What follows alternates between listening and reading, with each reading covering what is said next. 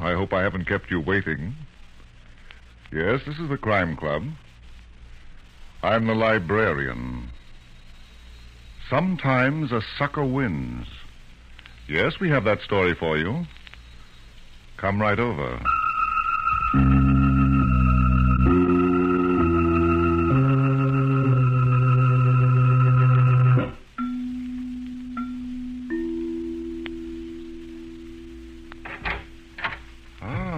You're here. Good. Take the easy chair by the window. Comfortable? The manuscript is on this shelf. Here it is. Sometimes a sucker wins. The very exciting story of a girl who finds the key to her brother's disappearance and opens the door to murder. Let's take a look at it under the reading lamp. When Joan Adams arrived in the city, she felt uneasy, apprehensive. But the thought of turning back never occurred to her. She had a job to do, one that would require courage and patience. As soon as she'd obtained a room, she phoned District Attorney Nelson. District Attorney Nelson was a busy man. At least that's what his secretary told me every time I phoned. But I kept calling, and finally she gave me an appointment. When I arrived there, Nelson made me wait almost an hour. Then his secretary ushered me into his office. For a few minutes, he pretended to be busy with the papers on his desk. Then he looked up at me. Now, Miss Adams, what did you want to see me about? My brother, Larry. Oh, you read the papers, didn't you? Yes, I read them. Well? The story they printed is a lie. I'm sorry, Miss Adams. I'm afraid I disagree with you. Look, Mr. Nelson, I've come all the way down here from Hillsborough because I think my brother is dead. I believe he was murdered. I see. And what makes you so sure he was murdered? I just know it, that's all. Oh, the feminine intuition test, eh? No, it's much more than that. I knew my brother better than anyone else in the world. He would never run away from anything. And he would never steal. No? Look, Miss Adams, your brother was my assistant in charge of an investigation into the building racket. Certain important files were in his care. One day, without a word to anyone, he disappears with the files and with every dollar he has in the bank. Doesn't that sound like a payoff to you? No, Larry couldn't be bribed. He just couldn't. I wish I could share your faith in your brother, Miss Adams, but I'm afraid the facts speak for themselves. Well, then, you won't help me? Help you? I should say not. Due to your brother's malfeasance, the integrity of this office has been impugned. I see. And if you get involved with me, it might hurt your chances for political advancement. How dare you insinuate such a thing? I'm here to represent the citizens of this city. The only thought why don't you stop? What? Save that bilge for your campaign speeches. Why, Young lady, please leave this office at once. Don't worry, I'm leaving. But let me tell you this. I'm going to clear my brother's name if it's the last thing I do.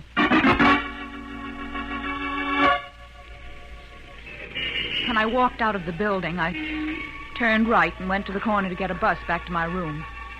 As I stood there, I noticed a green coupe parked behind the bus sign. There was a man at the wheel. As I looked in his direction, he pulled his hat brim low over his eyes and slouched down in his seat. Then the bus came along.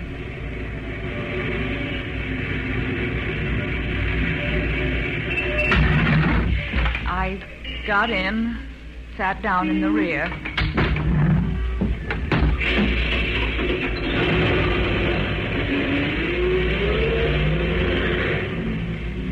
After we started, I happened to glance out the rear window. I saw that green coupe pull slowly away from the curb. Just when I began to feel sure I was being followed, the coupe turned off the avenue on which we were traveling. When the bus stopped at my corner, I got off and began walking across the street to my rooming house.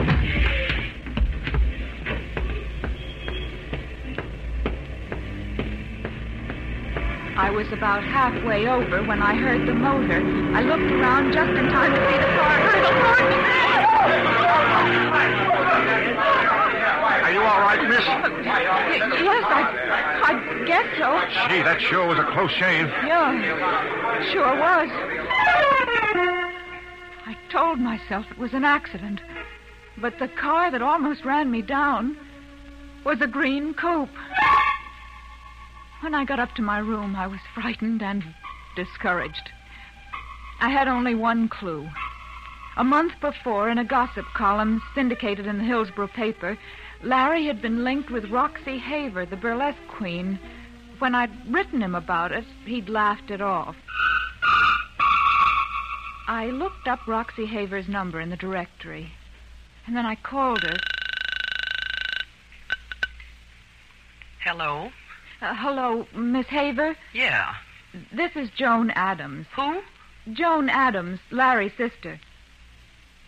You remember my brother, don't you? Well, yeah. I guess everybody does. But, I mean, you knew him. Me? Whatever gave you that idea? Well, I read about it in Guy Gilmore's column, about a month ago. Oh, that. That was just some publicity dreamed up by my press agent. But Larry wrote me it was true. Now, look, honey, maybe he did, but he was just stringing you. If I had $1 for every guy who claimed he went out with me, I'd have picked up more dough than Stymie. I know, Sorry, honey, I gotta hang up now. Wait. Yeah? Miss Haver, you're the only lead I have. I've got to see you. Huh? I'm coming down to your hotel right now. You're what? Say, don't you understand English? I told you I never knew your brother. I said I'm coming right down. Wait a minute, I'll see you. You know where the Market Street subway station is, don't you? Yes. Okay, I'll meet you there in half an hour. I'll be near the newsstand at the rear of the platform. Right. Goodbye.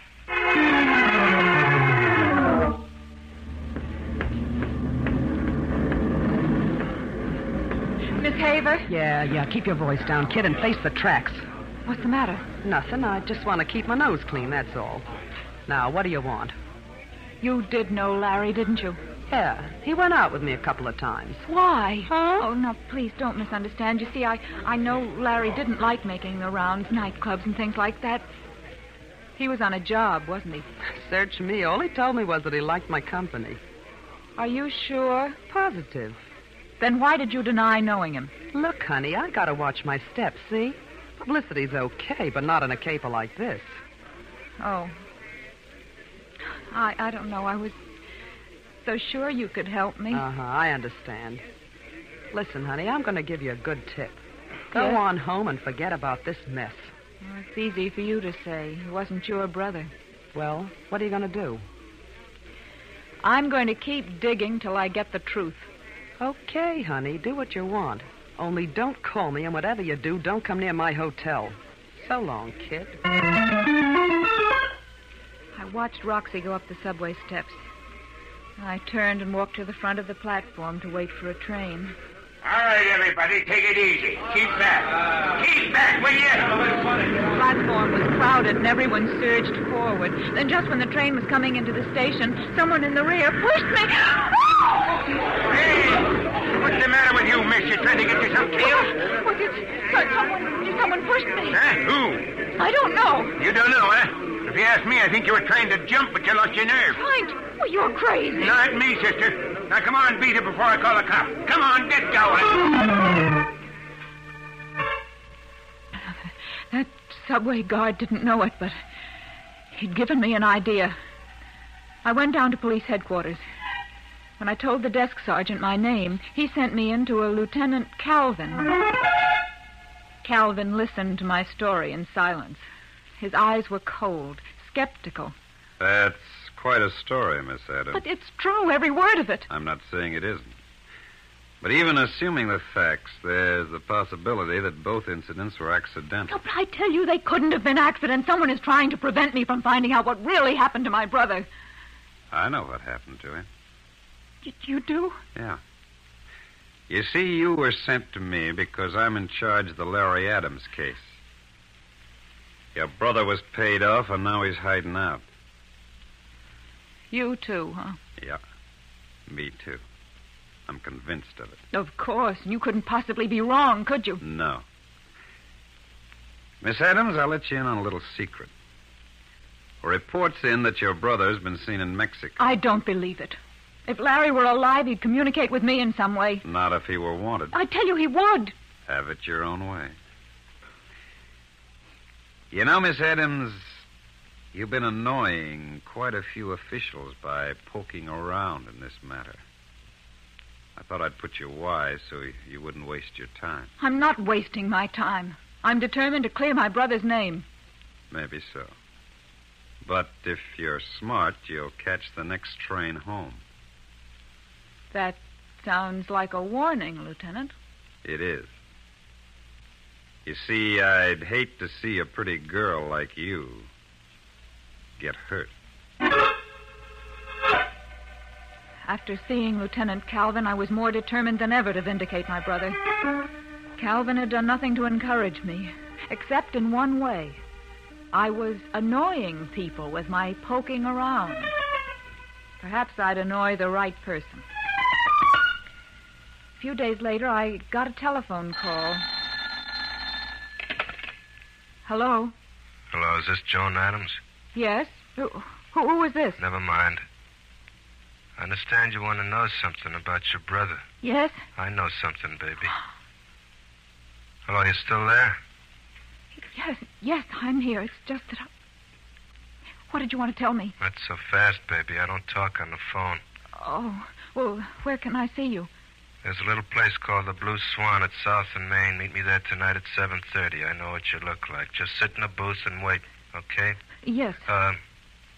Just one little thing. I don't want any other company. What do you mean? Don't invite any cops. I don't like them. Don't worry. Neither do I. Good. Okay, see you tonight.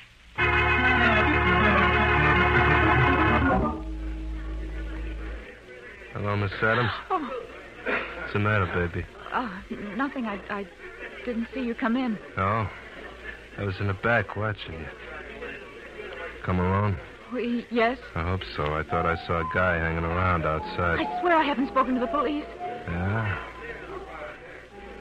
You know, with those big blue eyes of yours, you could make me believe anything. Shall we talk? Okay. The name's Griffo. Griffo? Yeah. Don't mean nothing to you, huh? Ever hear of Augie Strecker? I think so. I've seen his name mentioned in the papers. Uh-huh. Every time something happens that ain't kosher, the papers like to hint maybe Augie has something to do with it. You know what? He has. Did he have anything to do with my brother's disappearance? Oh, that's asking a lot, baby. You see, I work for Augie. Oh. But don't get me wrong. Sometimes when you work, you ain't satisfied with your pay. I see. Well, I have some money, not much, but maybe I could... Wait a minute. What's the matter? You sure you didn't tip off the cops? Yes, why? I thought I saw that guy again through the window. I don't see anybody. Well, maybe not, baby. You know, talking to you ain't exactly healthy for a lot of reasons. I don't like it here. Where can we go? I don't know. We can't go to my place. I live at one of Augie's hotels. Cops keeping tab on you where you live? I don't think so. But... But what? Nothing. I want to hear about my brother. Okay. I got my car outside. Let's go over to your place. All right. We got into Griffo's car and started off. He didn't say anything, just drove rapidly, doubling on our tracks until at last we reached my rooming house. Griffo was silent till the door of my room closed behind us. Yeah. Now maybe we'll be alone. What are you looking for? Just checking to see that you haven't planted a listening device or two. Well? Okay, you're clean. Mind if I sit on this sofa with you? No. Thanks. I'll just put this heater on the coffee table. You know, just in case. Do you always carry a gun? Yeah, it comes in handy. Well, let's talk. You were saying that you haven't got much dough. No, I haven't. Just about $800. That all? Yes, but maybe I could raise some more. How much? Well, I don't know. I'd have to have time. That's not so good. Anybody ever tell you you're a looker? No. cut it out. You don't have to play cute with me. Come here. Oh, please. You know, baby, money ain't everything. Now, maybe we can work this Don't, out. please. I'll get the money. Forget the dough. Now, come on, baby. You don't want to play hard to get, do you? Don't. All right. Give me that gun. Give it to me. Ah! It was only after he fell that I felt the gun in my hand. I stared at it, and then I dropped it. I sat watching the red stain on Griffo's shirt. I don't know how long I sat there. Suddenly there was a knock on the door.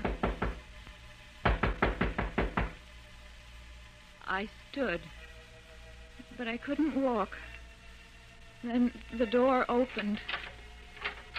A man came in.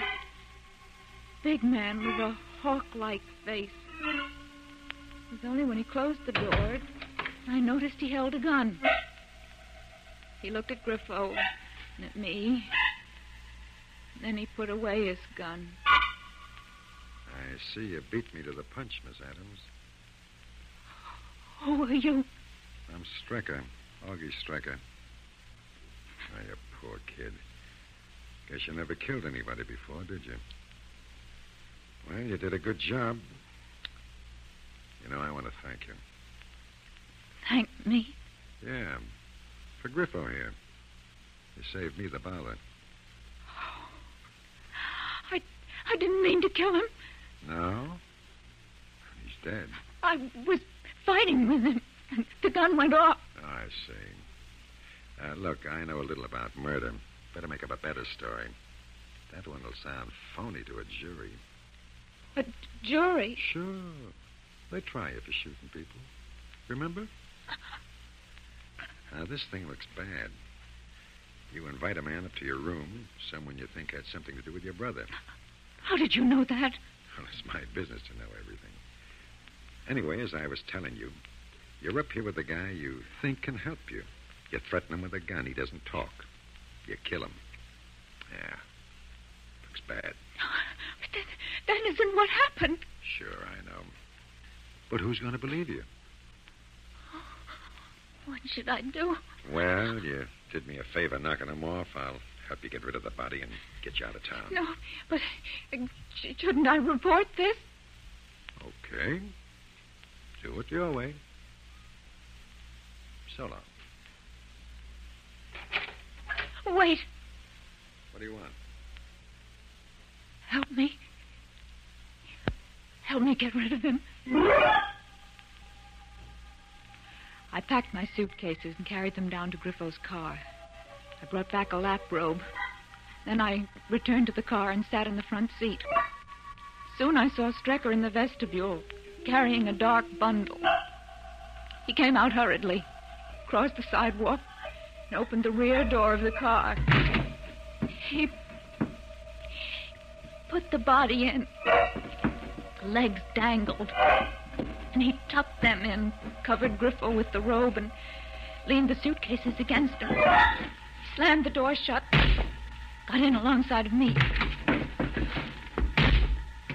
And we drove off. You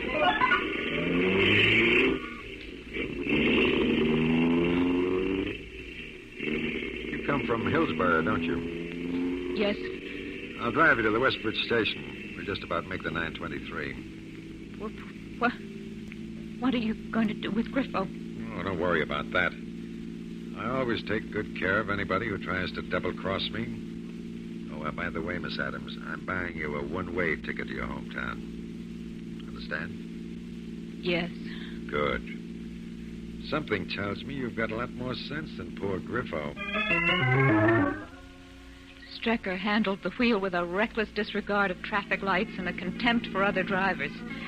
There was one moment when I thought the car would overturn. It was at the railway crossing when we swerved to avoid hitting the gateman. When we reached the station, Strecker stopped the car, well out of the range of the lights there. And he got out. You wait here. I'll get your ticket. All right. Please hurry back. Okay. Take it easy. He glanced in the rear of the car and then walked to the station. I felt like jumping out of the car and running. But I remembered what Strecker had said. And the way he looked when he said it. Then I heard footsteps approaching. I was glad to hear them. They stopped at the car, and I looked up. Hello, Miss Adams. It was Lieutenant Calvin. He was standing there with his hand on the window, watching me. And he looked into the rear of the car. Leaving town? Yes, Kind of sudden, isn't it? I guess so. You know, I went over to your house to see you. From what I saw there, I gathered you were leaving us. I didn't have much time to pack. I wanted to make the train. I see. I figured you'd be taking this one. I tore out here in a prowl car to catch you. Just about made it, didn't I? Yes. What do you want? Well, it's about your brother. My brother? Yeah. Remember that report I mentioned about his having been seen in Mexico? Well, they checked on it, and it's not true. Just one of those things. Oh. What's the matter?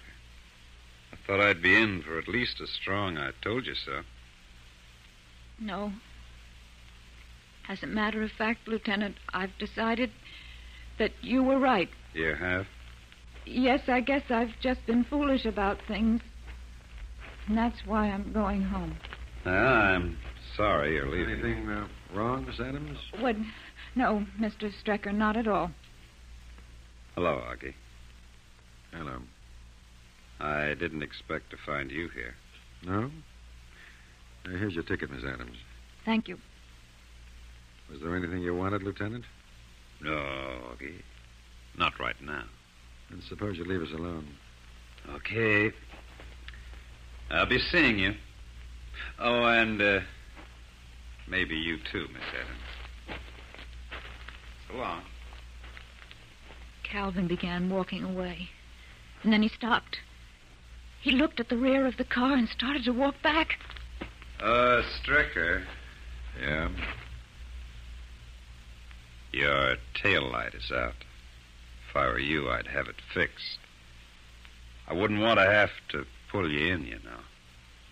Thank you, Lieutenant. From a distance, I finally heard Lieutenant Calvin drive off. I was still shaking. It was the sound of the train arriving that steadied me a little. Strecker got my suitcases out of the car. Well, Miss Adams, I guess you better get moving. May I have my bags, please? Don't you want me to carry them for you? No, thanks. I'd rather not. Okay. Goodbye, Miss Adams. I didn't answer him. I just took my suitcases and walked to the train.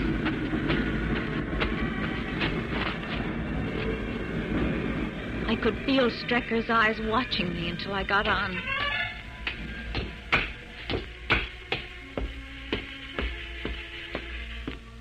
I found a seat next to a woman. It was on the side facing the station. I kept my head down till the train started.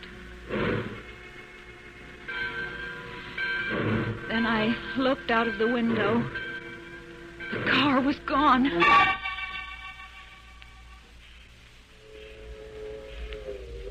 Are you feeling all right, miss? What? I said, are you all right? You know, you look kind of shaky. No, I'm fine. I'm just a bit tired.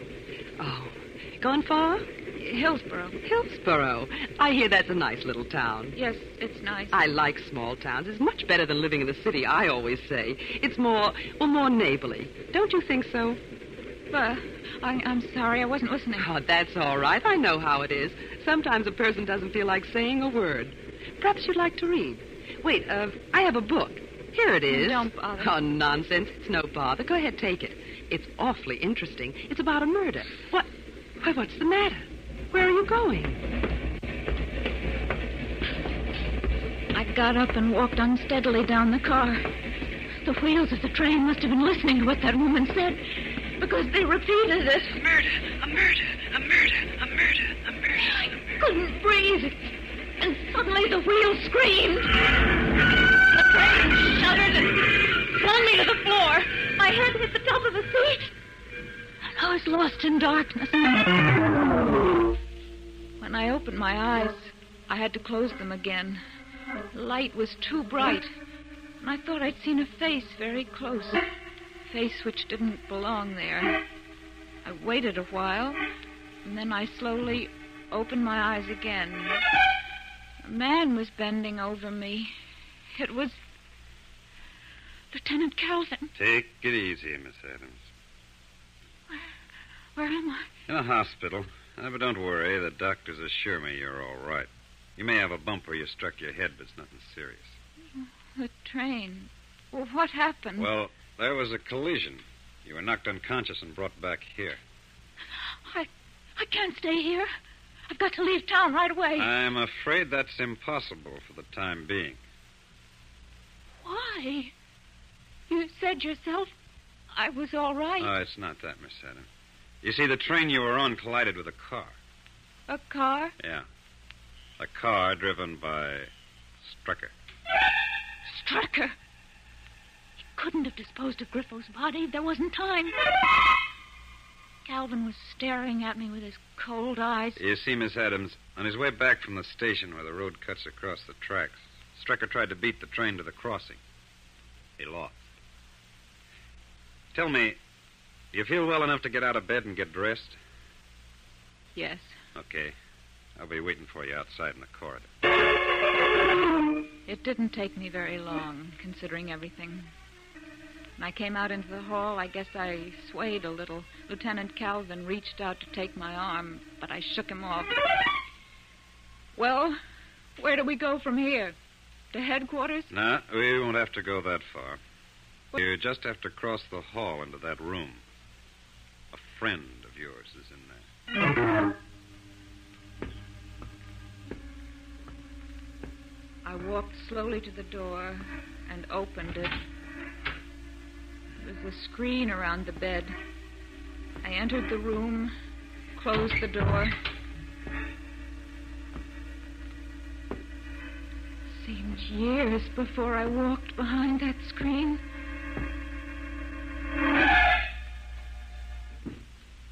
What do you say, baby? Griffo! Yeah, it's me in person. I'm a hard guy to kill, ain't I? Now, look, baby, I haven't much time. I want you to listen. Yes? Up in your room, I was talking to you about your brother. Yes.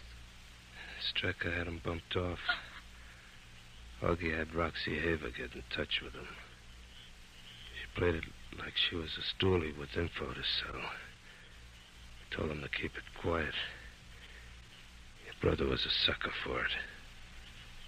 He's in the river, near the bridge. Did you tell this to the police? No. But don't worry, baby. They're listening now. He made a gesture with his head, and I saw the wire along the wall. There was a listening device in the room. I don't care this time. Is Strecker dead? Yeah. He always was a lousy driver. I told him to let me take the wheel. But how could you? With that bullet in you. Bullet. That's good. That's a hot one. I thought you were wise by now. Wise? Yeah. It was like the green coupe and that subway job. You see, up in your room we gave a performance. A blank cartridge and a red stain. To bluff a sucker out of the game. But you know, baby, sometimes a sucker wins.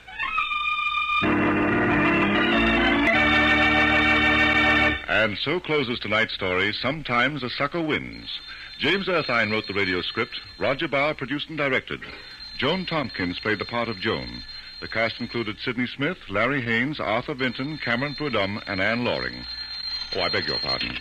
Hello, I hope I haven't kept you waiting. This is the Crime Club. I'm the librarian. Yes, come over a week from tonight. Good. We have the very intriguing story of a fish that told a story of murder. It's called Fish for Entree.